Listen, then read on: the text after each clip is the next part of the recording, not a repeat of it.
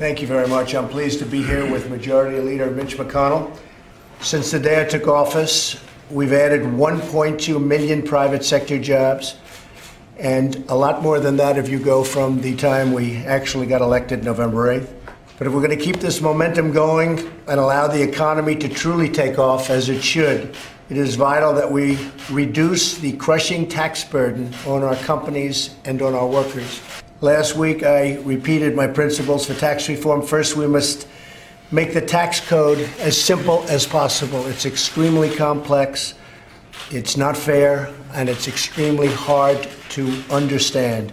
And finally, we must bring back trillions of dollars that are currently parked overseas. We have, in my opinion, $4 trillion. $4 trillion. Massive amounts of money that can't come back to our country because of our tax code and because of the rates. So we're now going to discuss tax reform and tax cuts, and I appreciate you being here. Thank you, everybody, very much. Thank you. Mr. President, how is your docket decision